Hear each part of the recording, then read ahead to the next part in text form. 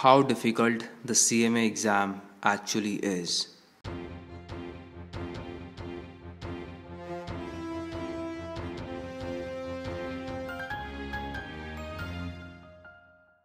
Hi guys, welcome back to another episode of the CMA show. My name is Devansh Kulabwani, and in this episode we're going to talk about how difficult the CMA exam actually is. Okay, no matter what anyone says, let me share you what actually is going on with CMA exam these days. So first of all, you should know, if you're enrolled for the CMA exam, that passing rate for the CMA exam is 40 to 45%, which means it always makes me wonder that why those 50 to 55% of the people, actually 55 to 60% of the people, do not pass the CMA exam. What is wrong with them? It's not like they're not intelligent enough to clear the CMA exam. There must be some reason, okay? And what I believe, what actually is that reason is, people book the CMA exam before they are prepared. They don't have assurance that they'll clear the CMA exam and they book the CMA exam. Why do you want to do that? Why do you want to book the CMA exam when you are not even prepared, thinking that you will prepare during this time? What is going on? What's wrong with you?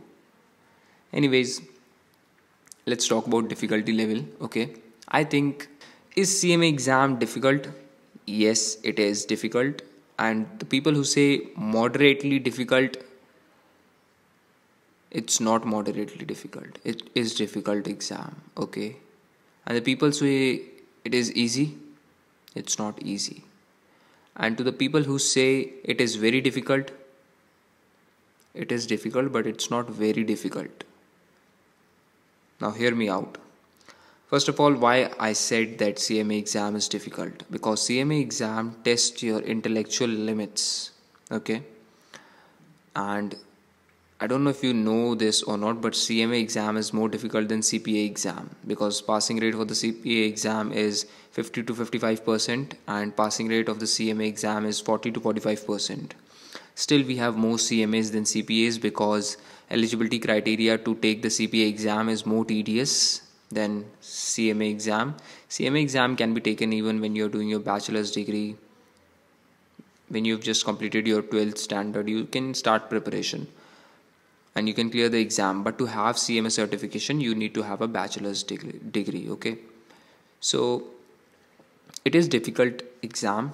It's not very easy, it's not very difficult, but it is difficult. So it actually, they want to test the true understanding and they want to test the application. Okay, now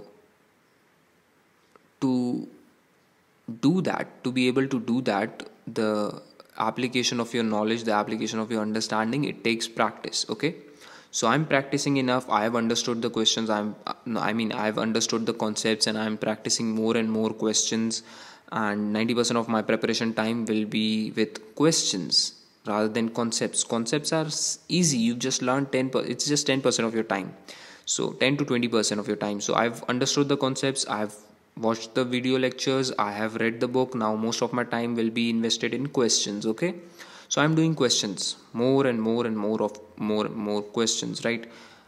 And when I've done lots of questions, I have reasonable assurance that I can now take the CMA exam. Now no matter what question comes, I should be able to solve it because I have practiced enough application of understanding, application of concepts, right? So then I'll book the CMA exam and boom, I cleared it. Okay, now what went wrong with most people, or what goes wrong with most people, is you are understanding the concepts, you haven't solved lots of questions, but you booked the CMA exam and you haven't given yourself enough time to do enough questions and get your concepts crystal clear. So now you have less time, and in that rush you are making mistakes and you're going with the false belief that you'll clear the exam, and what happens? You fail. Okay, see, Indian exams focus on width. That means that Indian exam focuses on, we have to include this topic, we have to include this topic, this topic, this topic, this topic, everything. Coverage. US based exam focus on depth. US based exams are designed like this. We want to include this topic, this topic, this topic, that's it. Now what we will test is deep understanding of these concepts, deep understanding, real understanding, in-depth understanding. So we're gonna give different levels of questions, different scenarios to test the true understanding and make sure that this candidate can apply the knowledge what he has learned. Okay, so they focus on depth understanding, and Indian based exams focus on width, including lots of things, and US based exam test the depth of knowledge. Okay, so that's why I went on to go for a US based exam, because it's really my type of thing. So yeah, that's what I'm telling you. Okay, so it's not that difficult, it's not. Just give yourself enough time, practice enough questions. Okay, don't book the CMA exam before you have completed your entire online test bank. Why do you want money so fast? Do you want jobs so fast? Why are you in hurry? Understand, focus on competency, focus on skills, focus on expertise, then book the CMA exam. This is how it goes. That's what my mindset was. Now there are people who prepared for like 3 months and they cleared the CMA exam.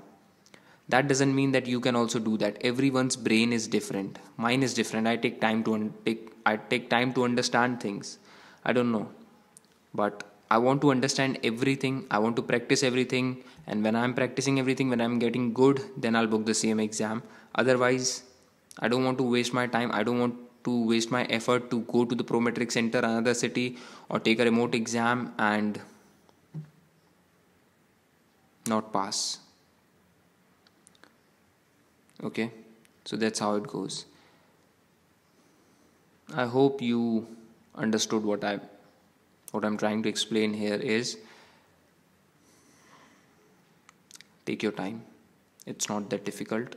It's just most people don't take time. That's why they fail. Okay. Now that's all for today's episode. Thank you so much for watching. If you liked this video, you can like this video, share this video with your study partner, and subscribe to the CMA show. Thank you so much for watching. I'll see you in the next episode. Okay.